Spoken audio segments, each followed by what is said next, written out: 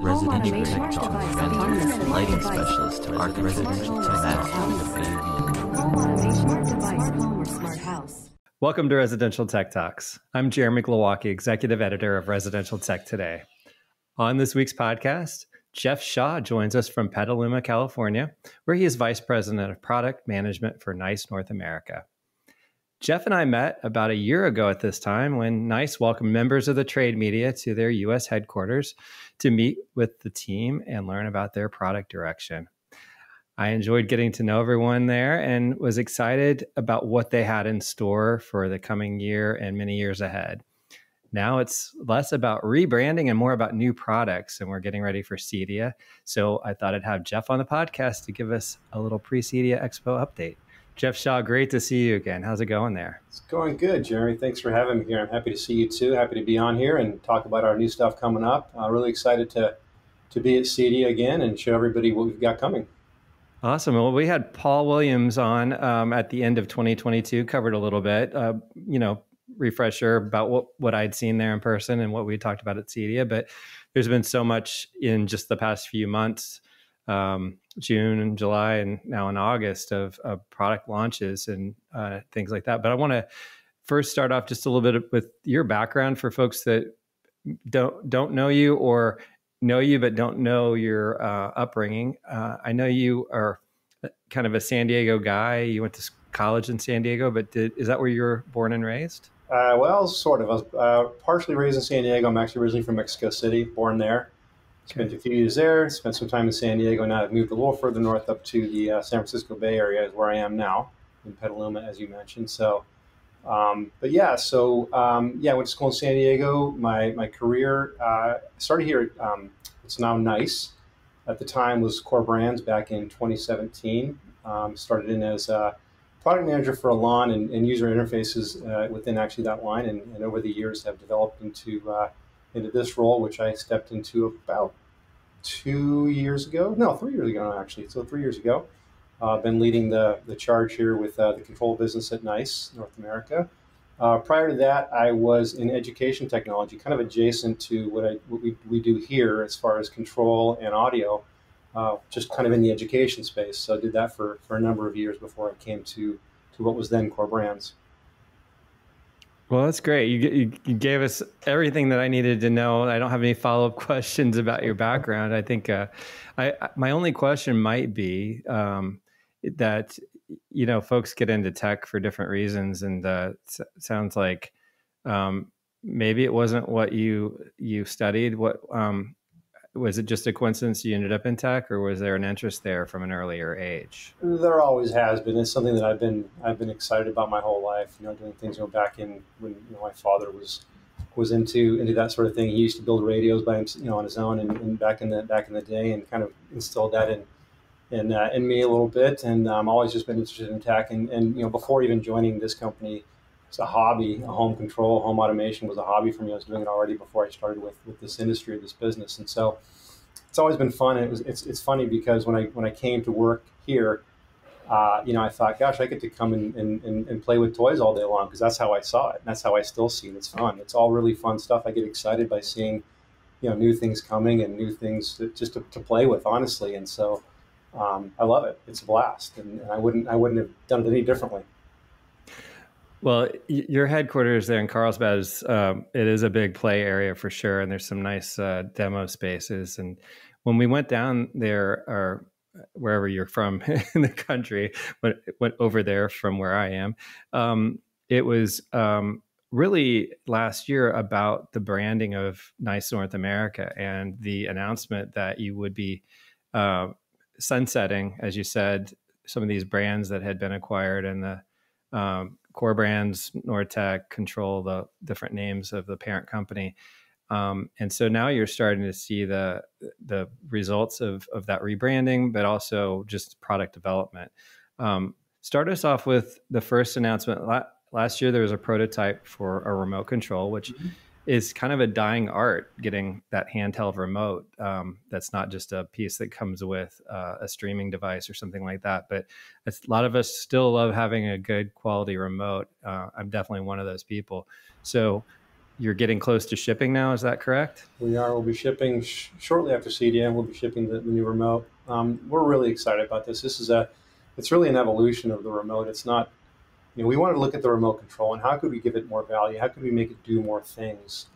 Not just do the same thing a remote has always done. And so we saw it as an extension of the system. So with that, we have added things like the ability to answer a video doorbell right on the remote. So if somebody rings the front door, you can pick up the remote and answer it from there.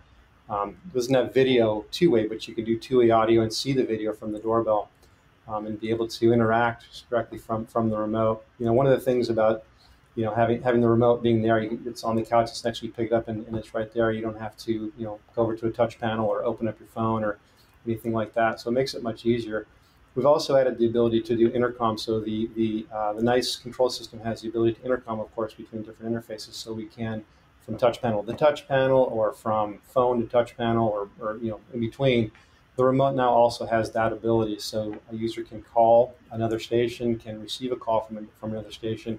And if the other station's video enabled, like a doorbell, then it can also display the doorbell, or the video from that intercom station. So it's a unique piece. We've also, one of the things that's really important to our users is the ability to view their surveillance cameras. So with the remote, you can also view your surveillance cameras from directly. You can scroll through the different cameras.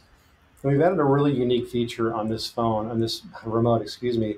So it's the ability to use the display in the room, the TV, to be able to display the video, but from the remote, you're actually controlling where you go on the NVR playback. So you're kind of using the two together. So it's an extension of that remote, but rather than having to see it on a 3.2-inch screen, you want to see something. If you're reviewing footage from your NVR, you want to see it large and as big as possible. So display that up on the screen directly from the remote. You can control it. So it's really cool to be able to use this remote as a full function user interface, and not just controlling some subsystems that are available in the system, but really to be able to do everything you can do with any other user interface. It's a walking touch panel basically. So it's we're really excited about it. That takes it to another level for sure. And you're touching on two areas that just seem to be so universal now, with no pun intended with the remote, but you've got everyone, even if you're just talking about a Ring doorbell, is comfortable and wants video of the exterior of their home, and so you're integrating that. And then the intercom part of it, I've said this before, if I could get rid of my Amazon Alexa devices and replace with some other way to page my kids down to dinner, I would do it, because that's pretty much what it's reduced to. Yeah. And I think it's such a old-fashioned feature, the old paging intercom system. It's been up to modern standards, so that's great. You mentioned voice too. That's another feature that we've added to this remote, the ability to use it for voice control. So right now out of the box, it works with Alexa. You mentioned Alexa. So you can control the home. You can ask questions through the remote just by pressing the button on the side. Adding Xfinity integration as well, and then looking out to the future to have more of a nice homegrown voice solution that we're working on as well. Very good. You know how hard it is to not just respond nice to everything. Nice. That's nice. Yeah. Yeah. You've created a monster. So that brings us to the other, I guess, one in order would be the June announcement with the OS 8.8 software update for the NICE/ELAN control system. What all went into that? I'm sure quite a bit. So that was a huge release. It was one of those things where that release was in beta for, I think it was 5 months. It was a large release, and we did it was big in two different fronts. It was big on the user side of things, but also on the installer side of things. We did some just a lot of work under the hood, but also a lot of work that's user facing. So under the hood, one of the big things that was I call it a pain point for our integrators and dealers was we were Windows based, and so if you're on a Mac, you had to use an emulator. So now we are cross-platform all the way through. So now you can use Mac or PC. I think that's a pretty important function for our integrators. But also, it was the entire configuration software was rebuilt from the ground up. We kept it familiar and unique. I mean, familiar and for those users who have been used to our configuration software. We didn't want to change it dramatically, but under the hood, it's completely different. So we've made it a lot easier for dealers to be able to install systems, more intuitive, leaving it with enough familiarity so they don't have to learn something completely new. Things like backups and restore, where if you were going up to a new system where a backup would take a while and sometimes, but now it's all over the air, so we can do it very quickly.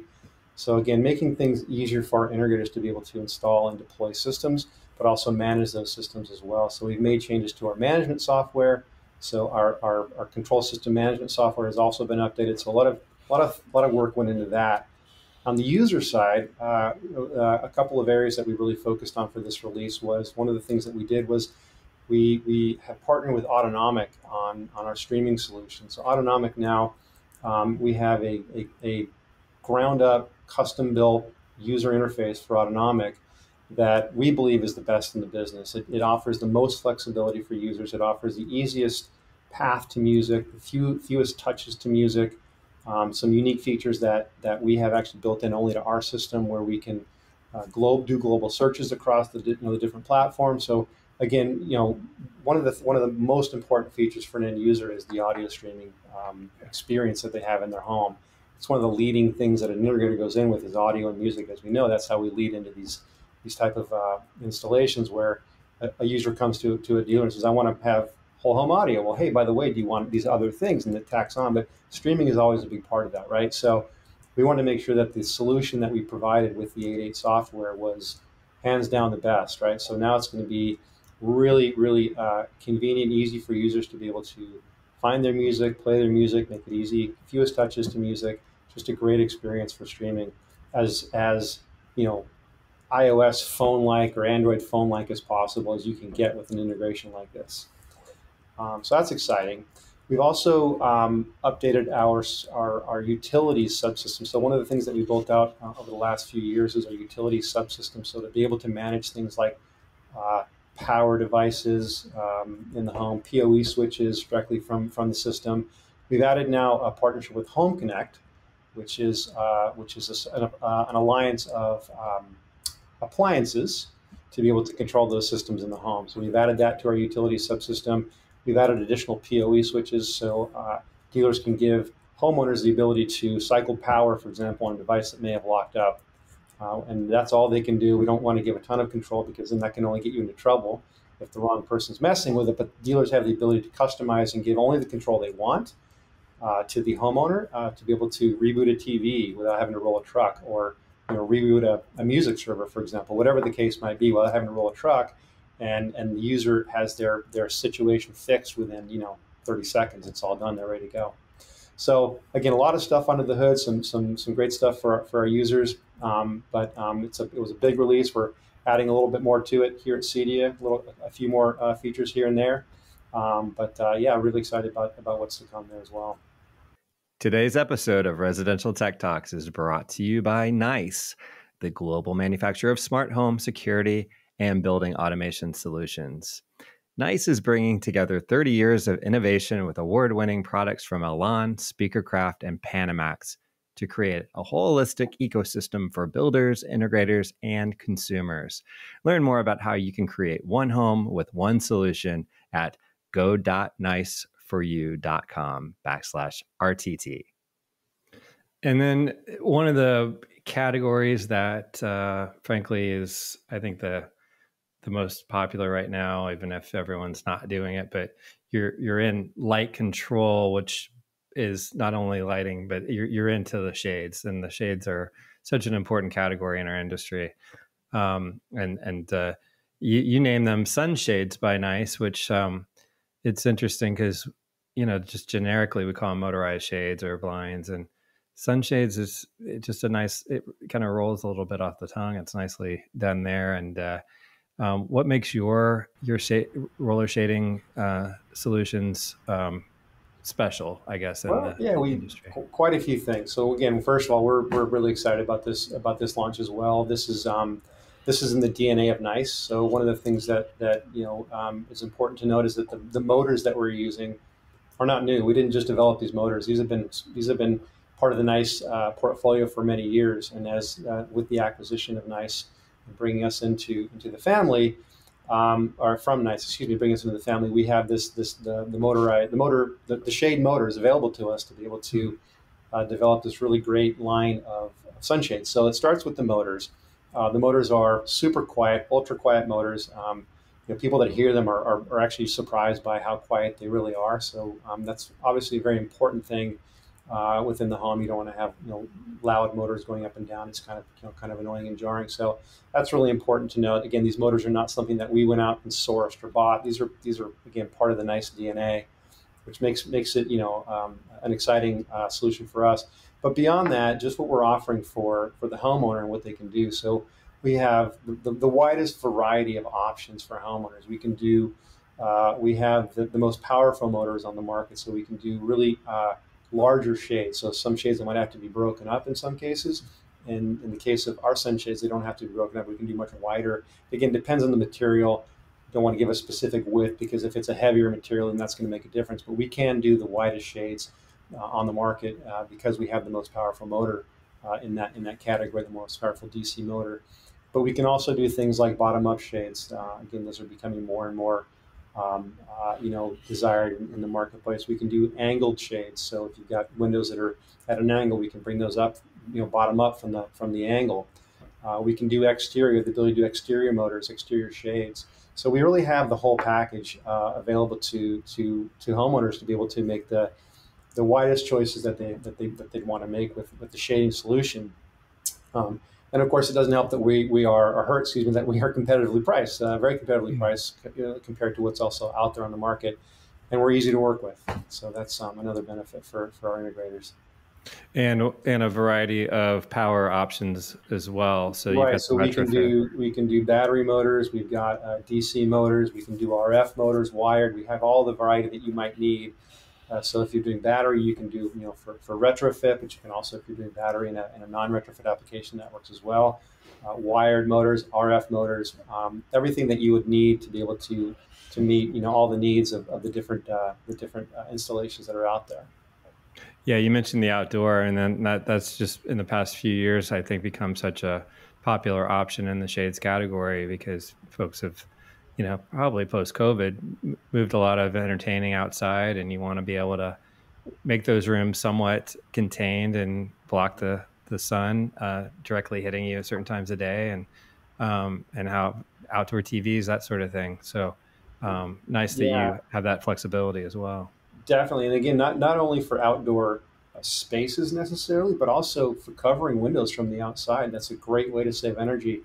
And if you've got those on the outside, you're saving a lot more energy if those are on the inside because you can block more UV, more sun.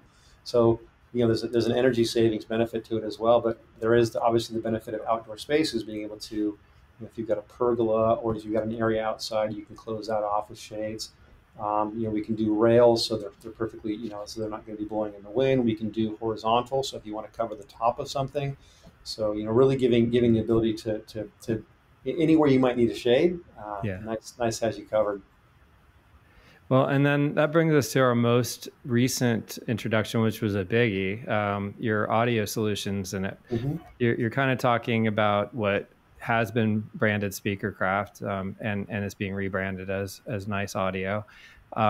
So there's a lot to cover, like I said. So take us through from the small aperture on through to the in ceiling and amplifiers, all that stuff. Sure. Yeah, we'll start with the small aperture speakers. So one of the areas so first to begin with, we our commitment to the audio category. We want to make sure that we have the full breadth of products that somebody who's installing speakers would need, so they don't have to go to different manufacturers, suppliers to get the different needs. And so we want to make sure that we are, best in class and make sure that we have everything that an integrator installer needs to put into an installation. So we're looking at, or we have just launched the small aperture speakers. So these are 4 3/4 inch speakers, so small opening to meet the aesthetic of a small aperture lighting system. So we wanted to balance the aesthetic, but also make sure that we don't just have something that looks good but doesn't sound very good. So we've created a small aperture speaker with an oversized tweeter, crossover that gives you great response. You're not trying to reproduce frequencies that it's not meant to reproduce.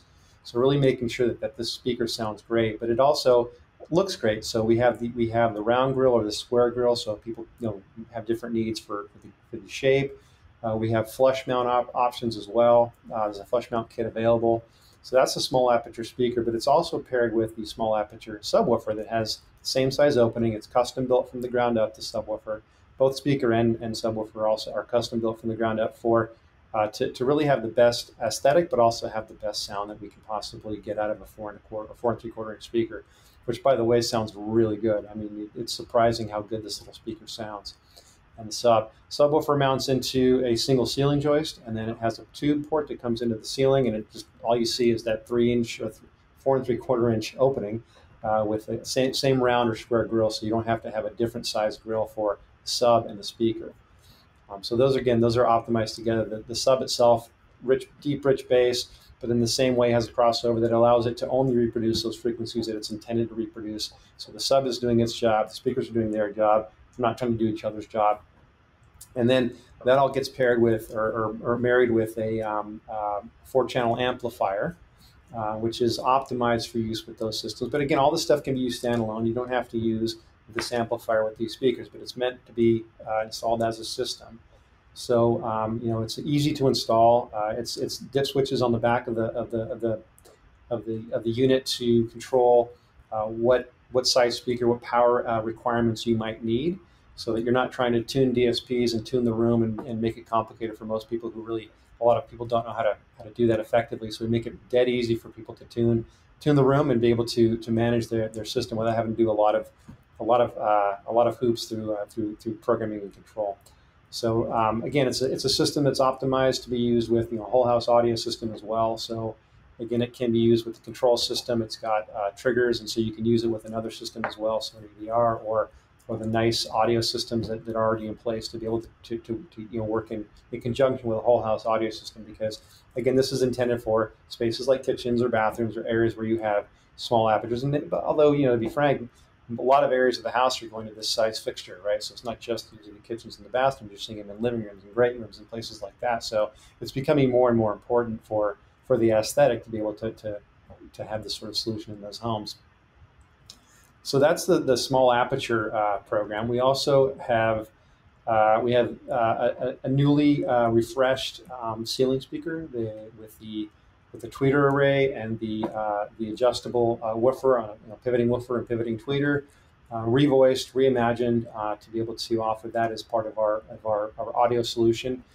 The MK3 speakers from Nice, formerly from the SpeakerCraft line, of course. So again, excited about those. Great sounding speaker. Really excited about getting those into people's hands and hearing the difference. And then the last area, continuing this rounding out of the audio solution is the soundbar that we just recently launched. It's a 3-channel soundbar, great sounding with aluminum cones, and it sounds great. Sounds it's great sound for for a small media room, for example. It's not necessarily intended for a large theater, of course. It's meant for small media room areas where you have secondary televisions, places like that. So again, really a renewed commitment to the audio category, and we're going to continue to develop this category out, all under the Nice brand. And so this is an area that we think is it's important to the channel, and want to make sure that we are supporting it as well. And what is the value of the former SpeakerCraft technology? Is there an ingredient still within the DNA of these products that sort of speaks to people that maybe were fans of SpeakerCraft? Yeah, absolutely. I mean, it's the same group of people that have been doing it for the last several years. Things like the technology that the tweeter array that can be pivoted. We're continuing that sort of legacy of things in upcoming products. Being able to, the AIM, what we call the AIM series, being able to aim those speakers, but the sound quality as well is the same, right? We're continuing the legacy of the sound quality to make sure that we have, the best sounding speakers. At the end of the day, when you have a speaker doesn't have a grill on it, really the only person that's going to see that is us and the installer. Homeowners rarely going to see. They want it to fade away into the background. So it can look really cool, and they do look really cool, and that's always important because we all want those to look. We love the look of a great looking speaker, but at the end of the day, when the homeowner has it in their home and it's sitting up in the ceiling and it's either just a white grill, they just want it to sound good, and that's really important for us to make sure that we continue that to make them sound good, and really for the homeowner's benefit. That's the most important. A speaker that looks great but doesn't sound good, there's no real point in doing that. We want to make sure that they sound great and continue, as you say, that legacy of SpeakerCraft to be able to take that into the future with nice, that same legacy. And you mentioned that as well. Similarly, we did a very similar thing with the Sunfire brand of subwoofers that are now have transitioned into the SpeakerCraft. We've taken all that legacy of Sunfire sound and brought that into the SpeakerCraft subwoofers that sound unbelievable. So this is again, an area that we're rounding out the SpeakerCraft now nice subwoofers to have a full solution for integrators to be able to offer their customers. And we have a variety of subwoofers, just like we had back in the Sunfire days, so to be able to really offer from an 8-inch to a 12-inch to a dual amp, giant 12-inch subwoofer. So again, it's a lot of stuff in between. So really, the audio category is a great one, and we're really excited to keep moving that forward. Well, that's a lot to cover, but for folks who are going to see you in person at CEDIA Expo in Denver, what's the experience going to be like there in the booth, and what can they kind of expect as far as the presentation? Any secrets that we haven't covered that they might want to find out about in person? Great question. So CEDIA 2023 marks the complete rebrand of SpeakerCraft, Panamax, and the ELAN brand into the nice branding. So when you walk into our booth at CEDIA, it's going to be nice branded. The other brands are, have faded away into the sunset, but not their quality, not their legacy, not their, it's all the same product. It's all the same great team that's working on these products. But now we have, the booth will be nice branded. It'll look like a nice booth. And it will, the important thing to note there is that we now have the ability to get behind one brand. And that just doesn't relate to the getting behind one brand in the channel, but really into the end user. So the end user, if you are a nice dealer, we're not trying to, go to market with a SpeakerCraft brand, a Panamax brand, and an ELAN brand. We're going to market with one strong brand that doesn't just include those three categories, but a lot of other categories as well. So giving a lot more benefit to our dealers to be able to talk about those products to their customers. So again, the rebrand this year at CEDIA is sort of the culmination of the last 12 months, where we announced it at CEDIA last year that we were going to do this. Did this over time. Now it's done and complete. Well, that's a great summary, Jeff, and it's always nice to have a preview so that when we speak in person, we can just kind of say, "Hey, that's what we talked about. Here it is." Piece of hardware that we can see them, up close and try it out. And especially that remote sounds really exciting to see how far it's come. And I look forward to saying hello there in Denver. So yeah, likewise. Thanks for your time. I really appreciate it. You bet. Anytime. Thanks, Jeremy. Jeff Shaw is Vice President of Product Management for NICE North America. You can learn more about his company at go.niceforyou.com or come to CEDIA Expo 2023 in Denver, September 7th through the 9th, and check the company out in person. And that wraps up today's show, which was produced by Residential Tech Today, IPW, and Pretty Easy Podcasts. Please check out prettyeasypodcast.com if you want professional and affordable production help on your own podcast. And if you're new to Residential Tech Talks, please subscribe to the podcast wherever you watched or listened to this episode. Also, check out all the latest residential tech news at our magazine's website, restechtoday.com, where you can also subscribe to the print or digital magazine and to our Tuesday and Friday email newsletters. Finally, if you're headed to CEDIA Expo, please find me on the show floor and tell me what you think about the magazine and, most of all, this podcast. Until next time, please stay safe, Stay inspired and let us know if you have a great story to tell. Residential tech lighting specialist to our residential tech. Home automation, smart device, home or smart house.